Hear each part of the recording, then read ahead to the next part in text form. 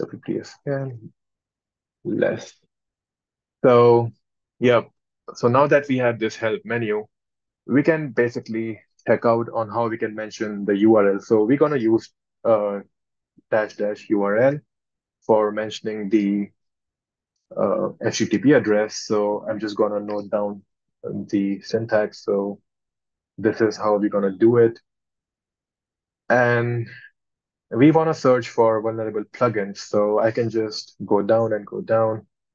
And so we have this dash E option, which looks interesting, and it has all these available choices. So this is the option that we should choose for now, which is all plugins. So let's choose AP. So I can just mention dash E AP.